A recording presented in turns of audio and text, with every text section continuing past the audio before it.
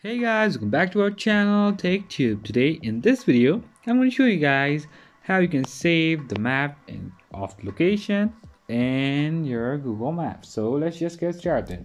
I'll be teaching you guys a very easy step, so don't you worry about anything. If you have any queries, let me know in the comment section, and now just follow me. So now let's get started. Firstly, choose a location like this. You have chose it. And then over here you'll be having options to save it like this.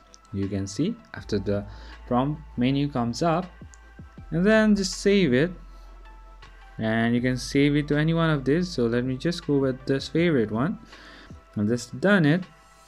And then that's how you do it, guys. That's how you save the location of the map and the Google Maps. So that's pretty much. I hope this video is helpful for you guys. So thank you for watching our video, guys. If you like our video, please leave a like and do not forget to subscribe our channel and also the bell icon so you never miss an update from us.